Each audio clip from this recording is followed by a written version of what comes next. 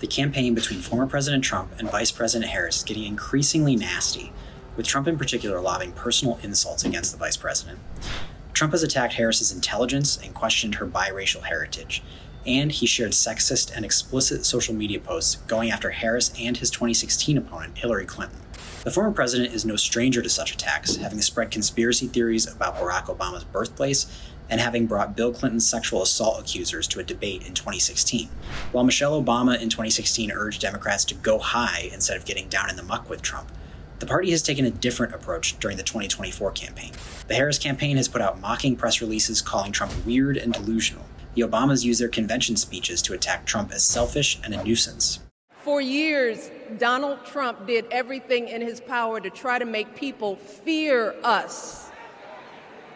See, his limited, narrow view of the world made him feel threatened by the existence of two hard-working, highly educated, successful people who happen to be black. Republicans have pleaded with Trump to tone down the personal attacks, but there are no signs he plans to do so, and the 2024 campaign is shaping up to be a particularly brutal final 2 months.